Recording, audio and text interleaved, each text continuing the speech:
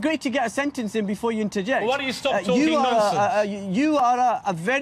You're a very influential figure within British society, and with that influence comes responsibility. All I'm saying to you is, from the conversations I've been having with young Muslims in this country, they feel that commentators should just reflect on their language. And I hope that you and everybody else takes that in a positive way. I'm expressing that. Yeah, you know, people are hurting. Yeah. We heard him from Manchester, we heard him from London, we heard him from the Grenfell Tower attacks.